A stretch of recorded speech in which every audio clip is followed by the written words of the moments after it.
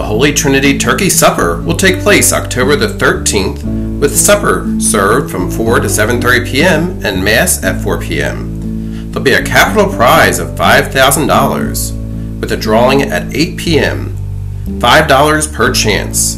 For the supper, adults are $10, children will be $5, and the drive-thru is $10. There'll be booths and games in the church basement.